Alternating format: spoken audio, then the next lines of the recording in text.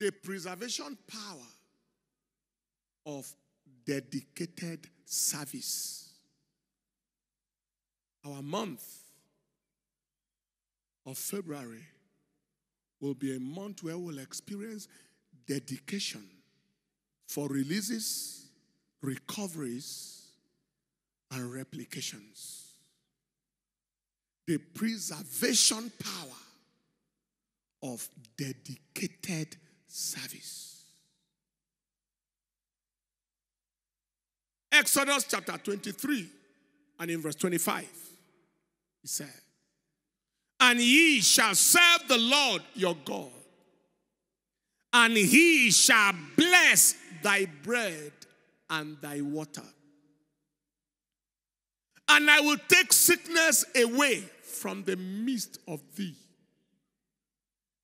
There shall nothing cast their young nor be barren in thy land. The number of thy days I will fulfill." The preservation power of dedicated service. Service to God. And I mean dedicated service. Passionate service. Wholehearted service. Dedicated service. Passionate service. Wholehearted service to God. Facilitates both vitality and longevity for man. Vitality and longevity for man. In fact, prosperity, vitality, longevity. You shall serve the Lord your God. He shall bless your bread and your water. That is prosperity. I will take sickness away from you. That is vitality.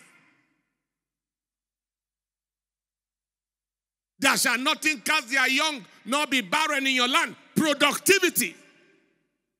And then the number of your days I will fulfill. Longevity.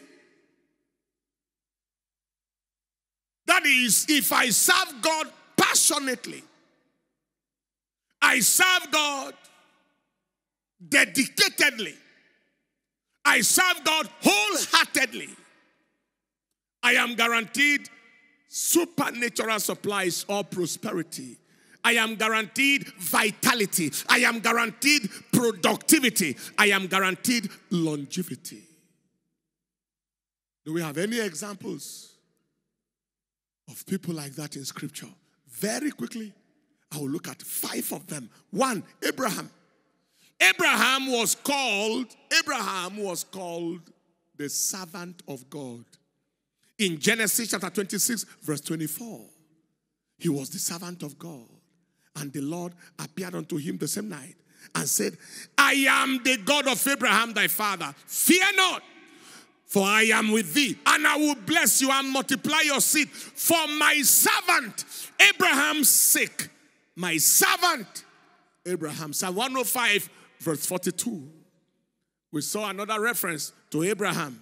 For he remembered his holy promise, and Abraham, his servant. What was the outcome of Abraham, the servant of the Lord? Apart from the outcome of plenty of supernatural supplies in Genesis chapter 13 and in verse 2, and plenty of supernatural supplies in Genesis chapter 24 and in verse 1, God blessed Abraham in everything. He was rich in cattle, in silver and gold. Apart from that, Genesis 25 verse 7 and 8, the scriptures let us know that the days of Abraham was 175 years old. Verse 8. And Abraham gave up the ghost and died in a good old age.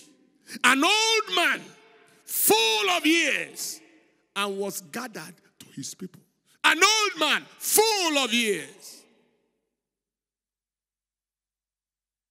Abraham lived in health and died in strength. Did you hear what I just said? He lived in health and died in strength. Could not be cut short before his time, because the Bible referred to him as the servant of God. You shall serve the Lord. You shall take sickness from the midst of you, and the number of your days you will fulfill. I speak to someone here by prophecy. The way Abraham lived and the way he ended, that shall be the story of your life. You believe that? Shout the loudest, amen. Example number 2. Moses was called the servant of God. Plenty places. Exodus chapter 4 and in verse 10, God referred to Moses as his servant, and Moses said unto the Lord, or Moses referred to himself as the servant of the Lord. He said unto the Lord, O Lord, O my Lord, I am not eloquent, neither heretofore, nor since thou hast spoken unto thy servant. But I'm slow of speech and of a slow tongue. I am thy servant. Exodus 14:31. Exodus 14:31. And Israel saw that great work which the Lord did upon the Egyptians. And the people feared the Lord and believed the Lord and his servant Moses. His servant Moses. His servant Moses. Numbers chapter 12 and in verse 6 all the way to verse 8. Again, reference. God speaking said, hear now my words. If there be a prophet among you, I the Lord will make myself known unto him in a vision. And I will speak unto him in a dream. My servant Moses, servant Moses is not so. He is faithful in all my house. With him I will speak mouth to mouth, even apparently, and not in dark speeches. And the similitude of the Lord shall he behold. Wherefore then were you not afraid to speak against my servant Moses? Servant. Deuteronomy chapter 34 and in verse 5. God again referring to Moses. So Moses, the servant of the Lord, died in the land of Moab, according to the word of the Lord. Next verse. And he buried him in the valley in the land of Moab, over against Beth Peor. But no man knoweth of his sepulchre unto this day. We'll leave that for another day. And Moses was 120 years old when he died. His eye was not dimmed, nor his natural force abated. His eye was not dim. His natural force was not abated. Moses lived in health and died in strength. He could not be cut short before his time. Despite pastoring the most rebellious congregation any pastor will ever pastor, 3.5 million of them, they complain over everything. It's a congregation that can give instant hypertension and cerebrovascular accident. Are you hearing what I'm saying here? That is the blood vessels in the brain ruptured for over pressure. That was Moses. Despite that burden, Korah and Abirah, Dathan, they stood and said, who do you think you are? Despite that, the man wangled his way with ruggedity and audacity and ferocity and kakarakarity until he reached the age of 120 years. I tell you something, no pressure shall kill you before your time. That amen is not a good one. No stress shall kill you before your time. I announce to you today, you shall fulfill your days. Say after me, I shall fulfill my days. I shall live in health. I shall end in strength. Everyone here who have an eye affliction, by the anointing with which I preach, that eyesight problem is over forever. Short-sightedness, long-sightedness, astigmatism, partial blindness, total blindness. If at the age of 120, the eyesight of Moses was sharp, by that revelation, your eyes clear now.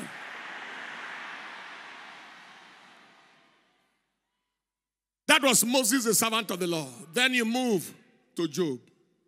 Job, God's servant. Job chapter 1 and in verse 8. God speaking to Satan said, have you considered my servant Job? That there is none like him in the earth, servant Job, you shall serve the Lord. He shall bless your bread and your water. Servant Job. In Job chapter 42, verse 7 to 8, when God began to rebuke the friends of Job, he said, and it was so that after the Lord had spoken these words unto Job, the Lord said to Eliphaz the Temanite, my wrath is kindled against you and against your two friends, for you have not spoken of me the thing that is right, as my servant Job has done. Therefore take unto you now 7 bullocks and 7 rams, and go to my servant Job, and offer up for yourselves a burnt offering, and my servant Job. May God refer to you like that. May you serve God until he will be saying, my servant, my servant, my servant, my servant, on every corner, at every mention of your name. You believe that? Shout the loudest, say amen. You know what? Job served, and Satan tried to test the product of his service. The enemy tried to confront him despite his service of God. But the enemy failed woefully.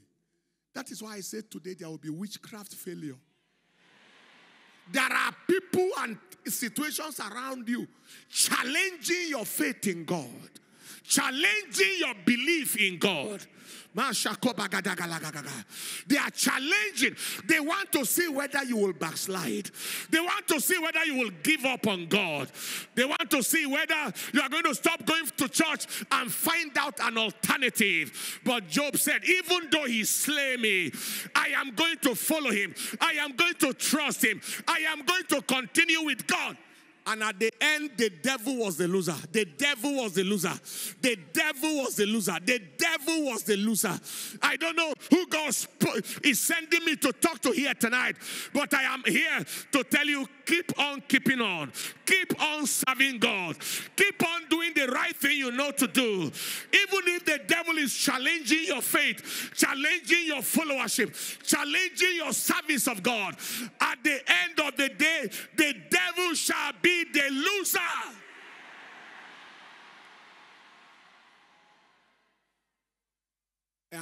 I am particularly inspired to tell somebody, it doesn't matter what is confronting you now. At the end of the day, hear me, you will lose nothing, and the devil will gain nothing. I'll say that again. It doesn't matter what the devil has thrown at you or what is confronting your life and your destiny now. At the end of the day, you would have lost nothing, and the devil would have gained nothing. You will lose nothing, and the devil will gain nothing. In fact, you will gain double. Whatever the devil is saying you will never get, you will get double of it. Apart from double wife or double husband.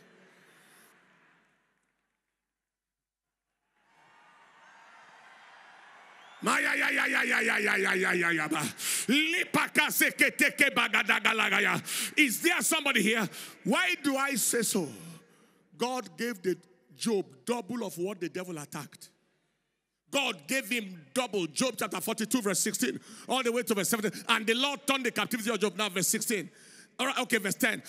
When he prayed for his son, also the Lord gave Job twice as much as he had before. What the devil attacked, God doubled it. Move to verse 16. And after this, Job lived 140 years and saw his sons and his sons' sons, even 4 generations. Hey! Job saw his son and saw the son of his son and saw the son of the son of his son.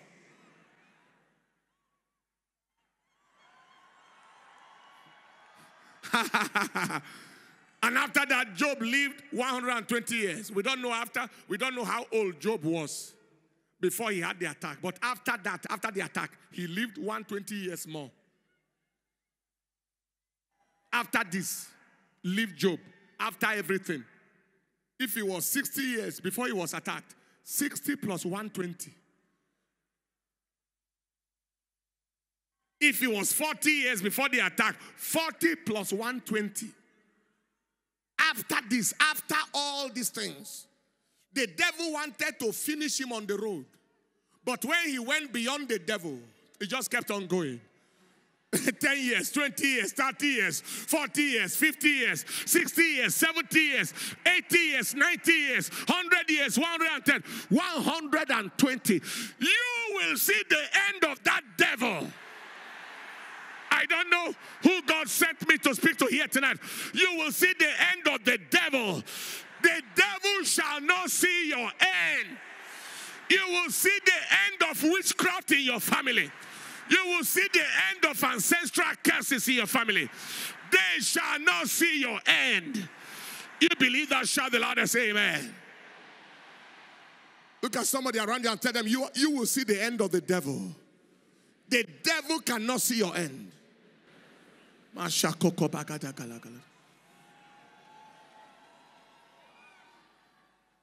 Take note of that prophecy. After it is all said and done, the devil would have gained nothing, and you would have lost nothing. In fact, your gain will be double. That's a revelation. That was Job. Then you move on to David. David was God's servant. In Psalm 89 and in verse 20, he said, I have found David, my servant. With my holy oil have I anointed him. Psalm 18 and in verse 1, the introduction to that psalm. If you have a Bible that writes on top of the psalm, the introduction, it says, the psalm of David, the servant of the Lord. When the Lord delivered him from all his enemies. The psalm of David. I'm sure you know that kind of Bible where you have on top of it the writing on the introduction of the psalm. When the Lord delivered him from all his enemies. David, the servant of the Lord. Psalm 89 verse 1 to 3. Psalm 89 verse 1 to 3. I will sing all the mercies of the Lord. Forever I will sing all the mercies of the Lord. With my mouth will I make known thy faithfulness, thy faithfulness. With my mouth will I make known thy faithfulness to all generations. I will sing all the mercies of the Lord. Forever I will sing all the mercies of the Lord. Verse 2. For I have said, mercy shall be built up forever. Thy faithfulness shall thou establish in the very heavens. I have made a covenant with my chosen. I have sworn unto David, my servant. What was the end of that addicted servant? 1 Chronicles chapter 29, verse 26 to 28. Thus David, the son of Jesse, reigned over all Israel. And the time that he reigned over Israel was 40 years. 7 years reigned he in Hebron, and 33 years he reigned in Jerusalem. And he died, how? In good old age, full of days, full of riches, full of honor. And Solomon, his son, reigned in his stead. I announce to somebody, you will not end in disgrace. Hey! Full of honor, full of honor. You will not die in shame. You will not end in shame. Your story cannot end in shame. You will not end in disgrace. Your life will not end as a mockery. They won't mock your life for serving God.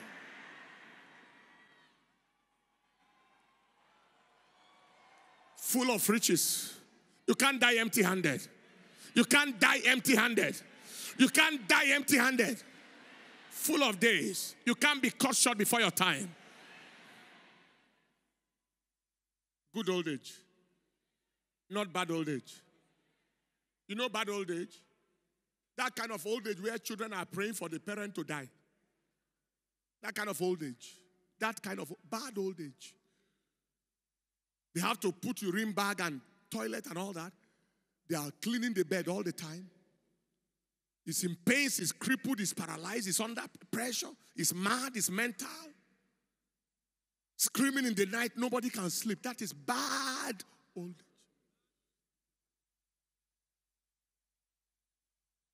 God forbid.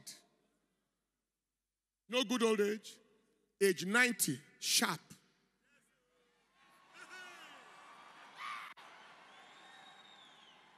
Age 100, smart. Still blessing children, playing with grandchildren, carrying little babies up. Sharp in the mind. Photographic mentality. It can remind you of what happened 30 years ago. You know good old age? Where the father is not even begging the children for money. If you gave him anything, it's an addition to what he has. It's only to secure his blessing. Not that he's bankrupt. Not that he's lacking. He's even giving you and your children his inheritance.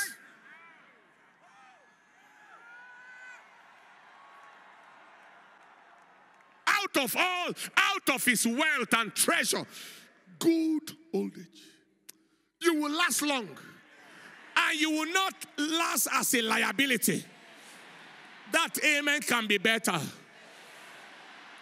I believe that God is speaking to somebody here tonight. If you are that particular one, your amen will be louder than this.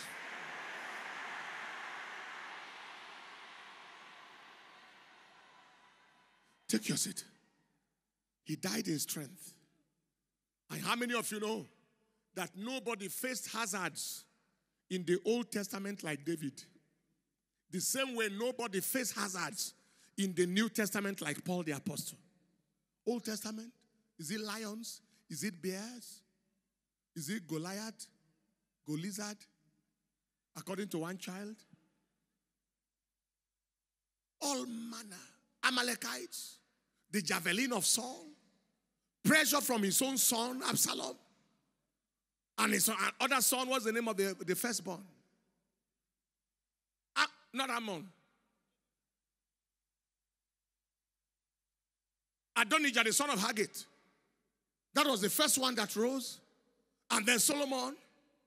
All these things upon David. Plus 66 battles. He wiped all of them out. And continued living. Hey! That is why I'm here to announce to somebody. You will outlive every battle around you. You will outlive every conflict around you. You will outlive every confrontation around you. You will see the end of your battles. The battles cannot see your end. If you are saying amen, say it like a believer.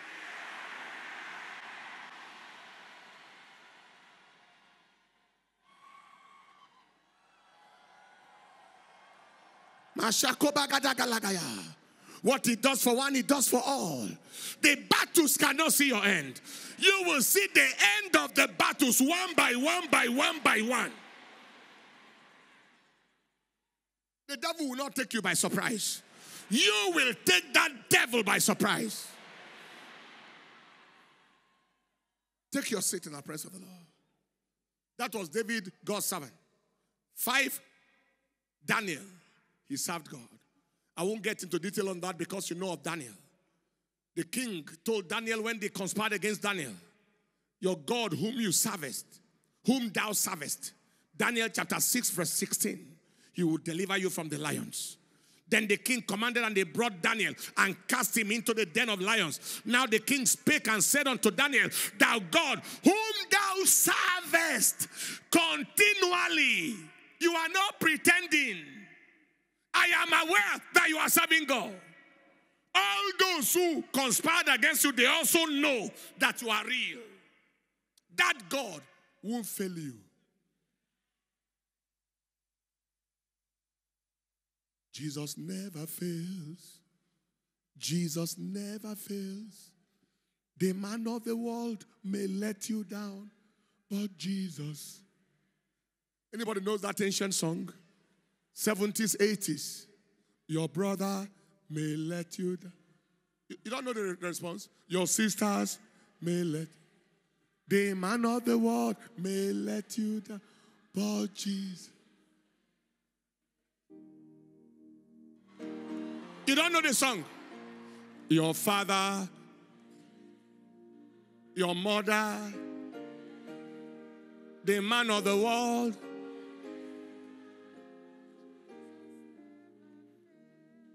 Your trusted friend. Your boss in the office. The man of the world. But Jesus. Everybody sing it. Jesus never fails. Jesus never fails. The man of the world may let you down. He never fails. Jesus never fails. Jesus never fails. The man of the world may let you down. Jesus never fails. Your brother may let you down. Your sister may let you down. The man of the world may let you down, but Jesus never fails. Your roommate may let you down. Your lecturer.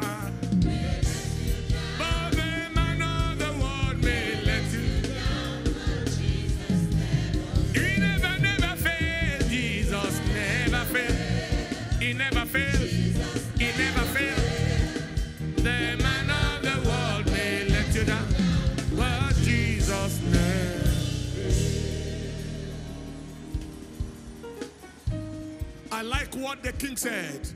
I like what the king said. That thy God whom thou servest, I bear you witness that you are serving him. That God, even though I am not part of you, I'm not a Christian, I'm not of God. I'm not of the covenant tribe of Israel, but I bear you witness that you are serving him. And he will deliver you. And in verse 20, in the morning he ran. And he came. The Bible says, and when he came to the den, he cried with a lamentable voice unto Daniel. And the king spake and said unto Daniel, Oh, Daniel, lamentable voice. Servant of the living God, servant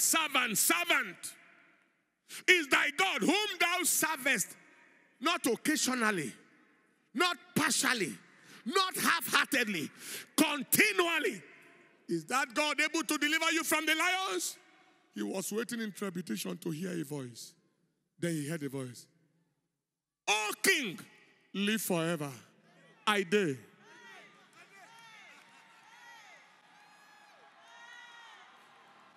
I'm still alive. I am alive. I am not the one to be eaten by the lions. I am the one to, I de-lionize the lions. I de-lionize the lions. I de-lionize the lions. They lost their lionic capacity because lions don't eat lions.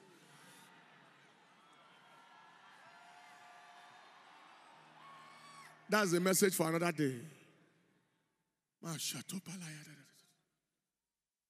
Is God speaking to anybody here? This is your word. It doesn't matter who is conspiring against you because of your faith. Daniel, it was a conspiracy, a physical human conspiracy to challenge his faith in God. It doesn't matter wherever they have conspired because of your faith in God. Today, the conspiracy is broken. And you are coming out victorious.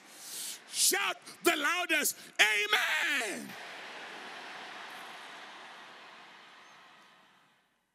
Take your seat in the presence of the Lord.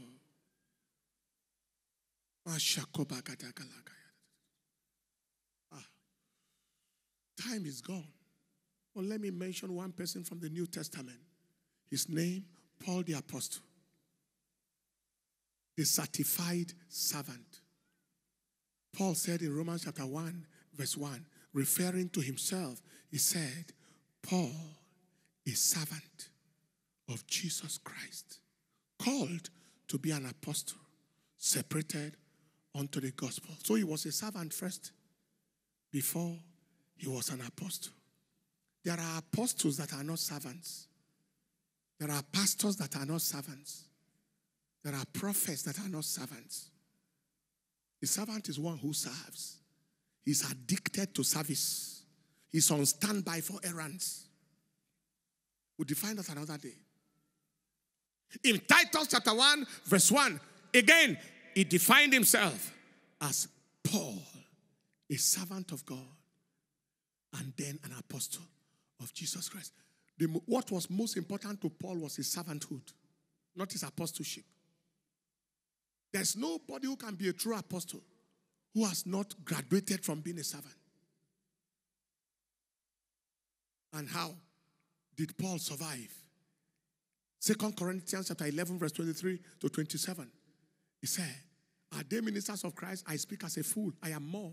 In labors more abundant. In stripes above measure. In prisons I went more frequently. In debts I confronted death too many times. Of the Jews, 5 times I received 40 stripes except for one. I was beaten with rods 3 times. I was stoned once. I was shipwrecked 3 times. I lived inside the depth of the sea for 24 hours. Are you fish? Even fish comes out at times. In journeyings often, dangers of waters, dangers of robbers, perils of my own countrymen, and so on and so forth, until he died as Paul the aged. In Philemon, chapter 1, verse 9, he calls himself Paul the aged. All these things couldn't finish me.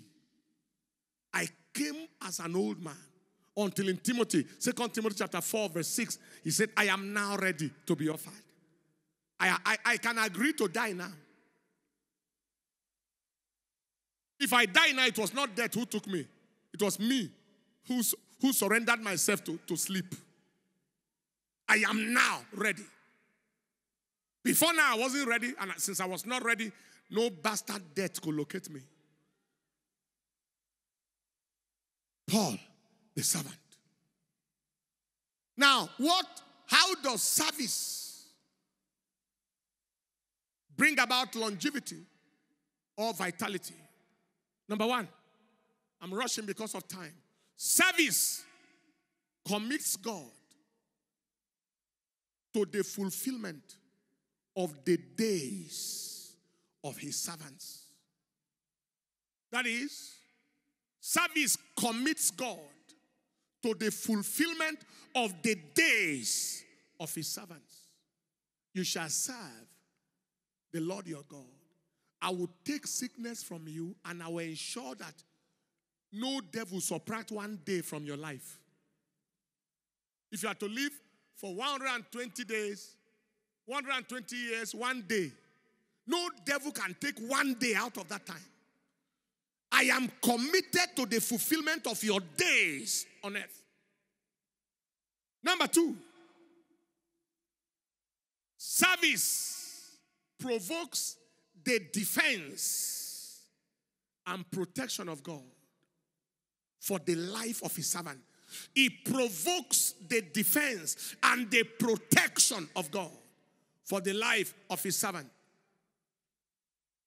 Psalm 91, verse 14, 15, because he has set his love upon me, therefore will I deliver him. I will set him on high because he has known my name.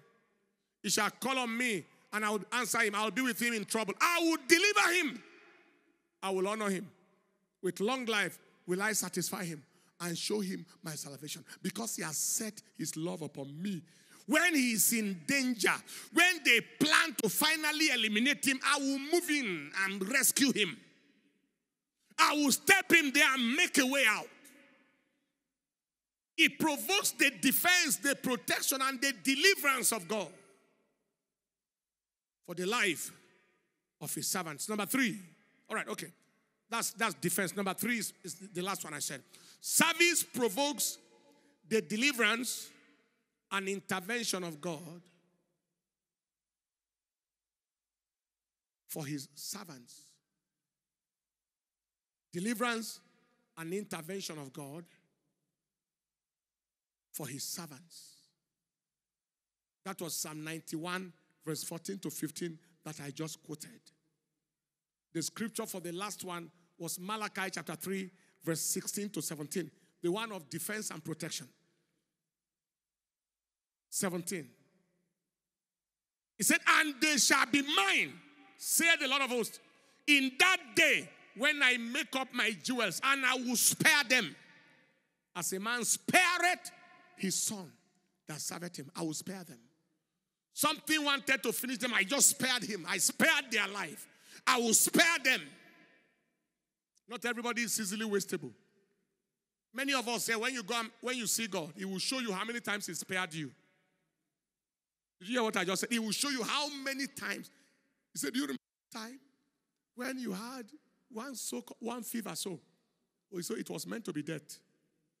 So do you remember the other time when you were traveling on the road and the car some assaulted or was running into a trailer? Oh, I spared you at that time. It was meant to be death.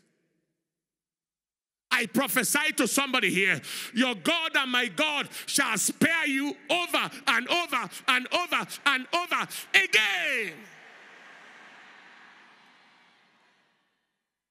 Number 4, service, dedicated service, positions the servants of God in supernatural authority. Service positions the servants of God in supernatural authority. Luke chapter 10 and in verse 17, he said, and the seventh returned again with joy, saying, Lord, even the devils are subject unto us through thy name. And he said unto them, I beheld Satan as lightning fall from heaven. But for serving me the way you are doing, going out on evangelism like that, I give unto you power to tread on serpents. Serpents means danger. Serpents means disease. Serpents means death. To tread on disease, to tread on danger, to tread on death. And scorpions. And scorpions means pain. It means poison. To tread on pain and tread on poison and over all the power of the enemy, and nothing shall by any means scratch you. Hey! Somebody scream, I have authority. Louder, I have authority. Supernatural authority. Because I serve. You shake hands with wizard, his witchcraft disappeared. You shake hands with occultic man, his power finished. When he reaches the occultic coven, they will flog him very well. For missing road. Say, where did you go and you spoiled our power like this? Yeah. I'm sorry, I shook hands with somebody. Say, next time they pull his hair, beat him very well. When next you see you, he'll be moving like chicken that rain beat.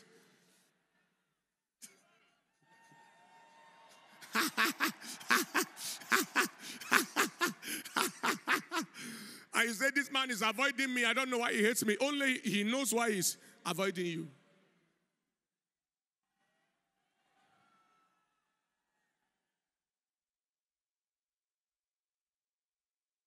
Hallelujah. Over all the, I announce to you, the next time they will come around you with their power, it will fail. The power will be absolutely destroyed. Shout the loudest, amen. Take your seat in the presence of the Lord. Oh my God. And finally, service activates the ministry of angels around the life of God's servants. Around the lives of God's servants. Angels are just around. Is thy God whom you serve continually able to save you? Yes, he sent angels. Daniel 6 and in verse 20-21. He sent his angels. When you walk in his vineyard, You walk in the company of co-servants. Angels are co-servants. When John the Baptist, John the Beloved, wanted to bow for one angel, the angel said, no, don't do that. I am your fellow servant. We are together.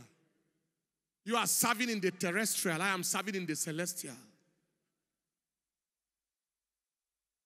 Oh, we are together. We are together. Don't bow for me. Let's bow for him. So you are working in the company of co-servants. You do what man can do. They do what the celestial can do. You walk in the visible. They walk in the invisible. So most times people think you are alone. For where? Some of us, when we move with a host. Including some of us all seated here. Somebody say aloud, amen. From this day forward, the ministry of angels shall be clear around your life. It shall be clear to every devil around you. It shall be clear to every witch around you. Shout the loudest, amen.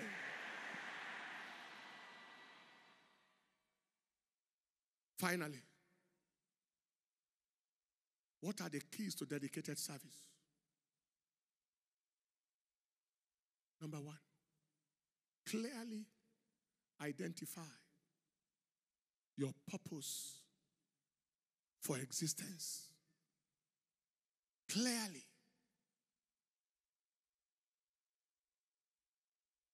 What do you want out of this life?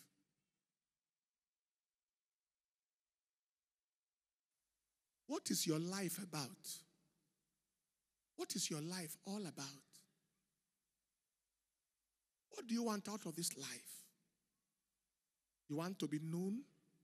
You want to be popular? You want to be known as the one who wears the latest dress? Best hair fashion? Ask yourself that question. What is the summary of my existence? What is the implication of my life? What am I about? What drives me? You want to make money. What is driving you to make that money? And to make the money, to use it to do what?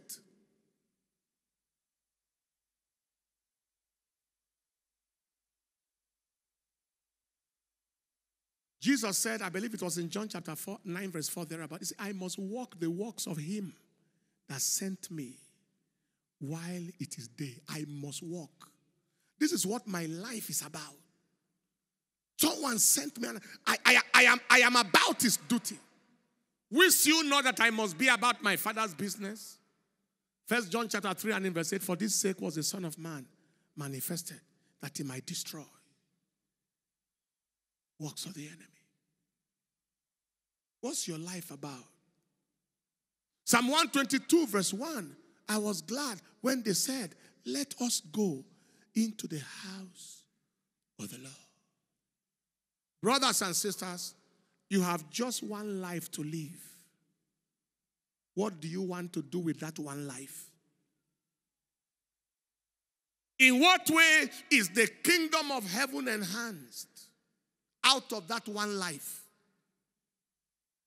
By the time it is all said and done, what is it that will follow you from this world into eternity? Until that is clear to you, you can never serve well. I preach every time with all my life.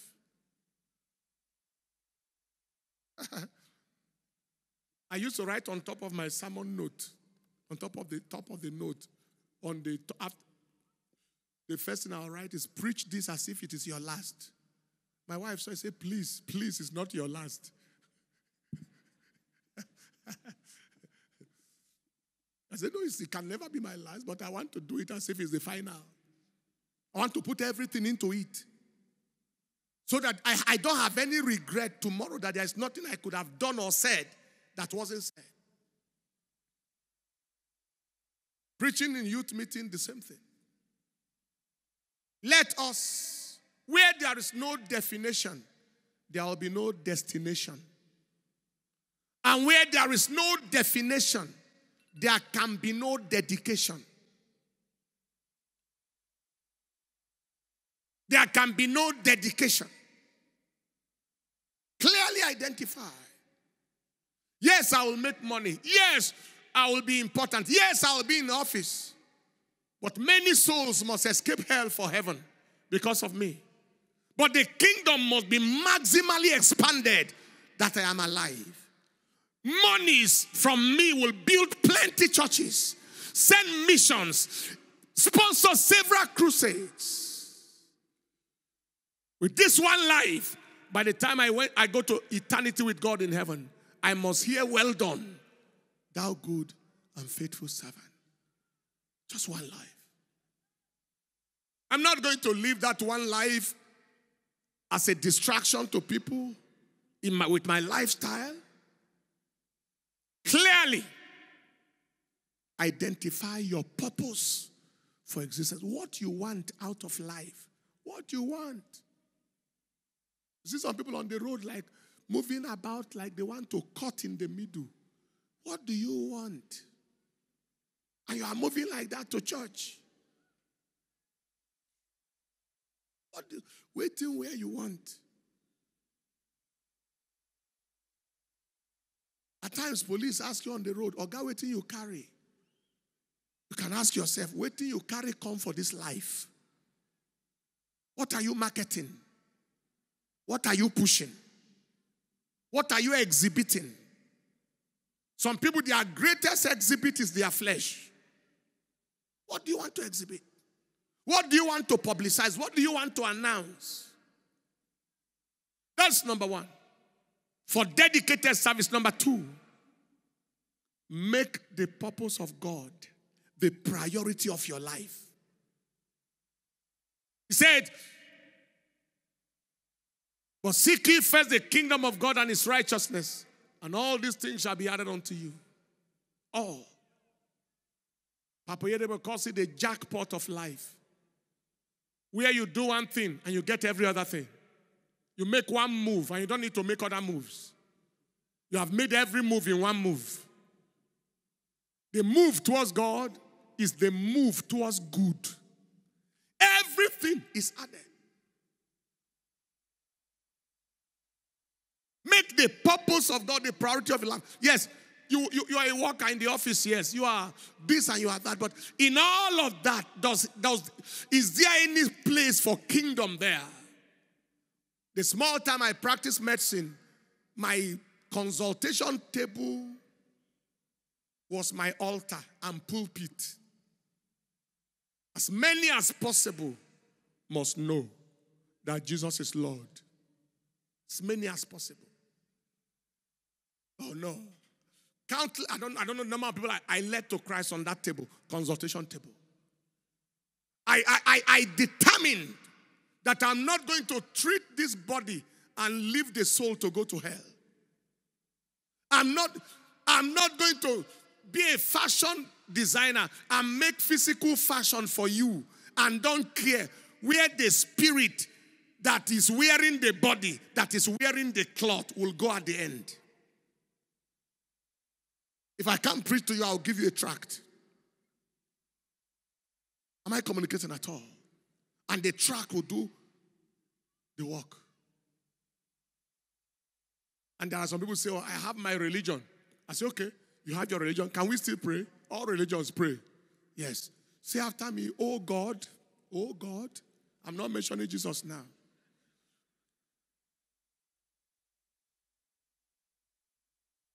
Help me to know you. Help me to know you. Oh God, may I not die from this world until I have known the true God.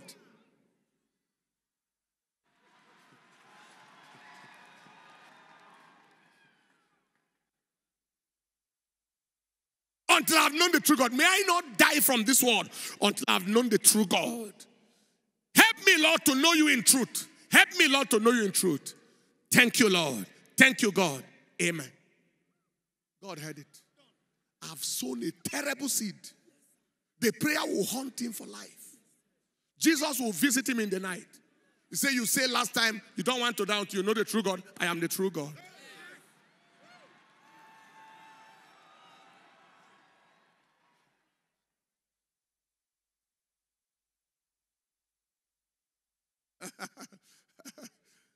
Oh yeah, I pray. I lead them in prayer because they come for healing.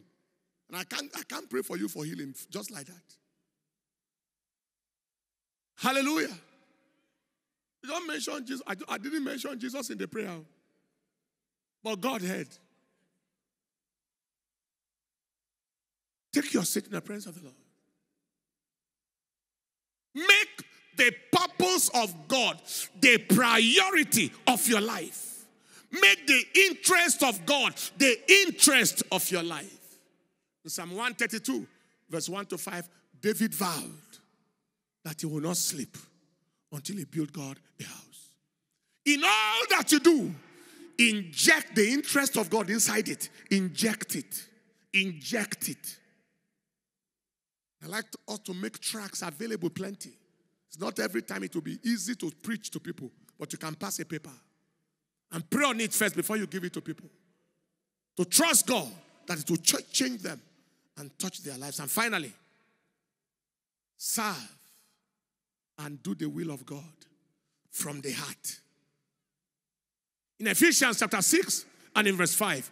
Ephesians chapter 6 and in verse 5. Servants, be obedient to them that are your masters according to the flesh, with fear and trembling, in singleness of your heart, as unto Christ.